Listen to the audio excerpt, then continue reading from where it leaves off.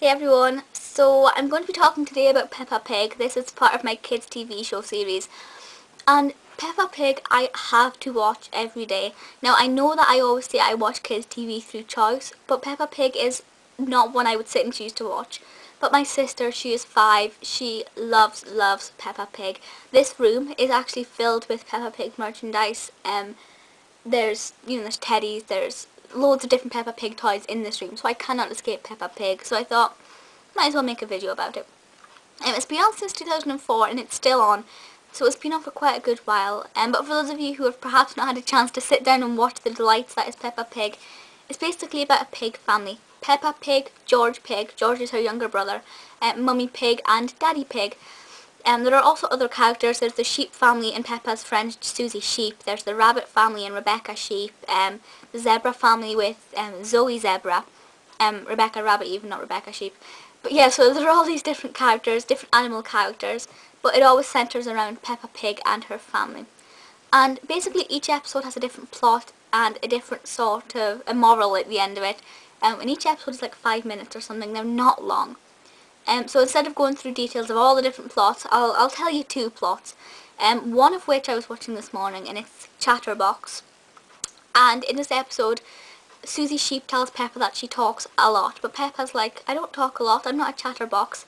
And by the end of the episode, she does learn that she actually is a chatterbox, and she does talk quite a lot. So she needs to sort of either not talk a lot or talk when it's appropriate, and she learns that. But Daddy Pig also tells her that there's a line where he says, it is okay to talk. That's air quotes, by the way. And that line where it says it is okay to talk would eventually hopefully drum into kids' heads that it's okay for them to open up about things if they're upset. It's okay for them to go and talk about it. So I like that bit there. But the main moral is that if you're a chatterbox, stop being a chatterbox. I know my sister's a really good student. She's like essentially an A grade student, even though they don't have A grades in year 1. But her flaw is that she talks a lot. So hopefully that message will get drummed into her head eventually. The second one as well, Daddy Pig lost his title as Muddy Puddle Jumper Champion.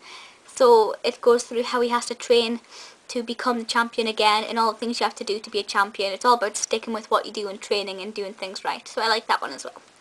There are an awful lot of merchandise for Peppa Pig. I imagine most of the show's money comes from the merchandise. In fact, I'm going to see if I can swivel you around and see if I can show you this. Obviously I can't really see what I'm doing.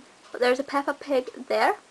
There's a Peppa Pig above that Peppa Pig there. There's a Peppa Pig cushion. There's Peppa Pig slippers. There's books on there. I can't actually see any more Peppa Pig toys. But there we go. And so as you can see, this room is full of Peppa Pig things. So they do make a lot of money from merchandise. But the TV show itself, I really like. And for me, I don't like sitting down and watching it. But I like the way they've done it. And I like the fact that the kids are learning through these animals. It also teaches them about animals that they perhaps have not heard of. I know most kids have heard of pigs and zebras. But you never know. But yeah, it's a really good show for kids. Not necessarily for me. But never mind. It is on CBeebies. It is aged... It is targeted to kids birth basically to 7 years old. I think 7 is pushing it. But it is a good show. I think it's more of a girls thing than a boys thing. Mainly because the main character is a girl. I know at that age they don't care, but I just find that more girls like it than boys do. But it is essentially a unisex show. But please feel free to leave comments and things and let me know your thoughts on this. If there are any shows you'd like me to talk about, kids shows or other, please let me know. Any suggestions, I would happily take them. But for now, that is it. So I will see you all next time. Bye, guys.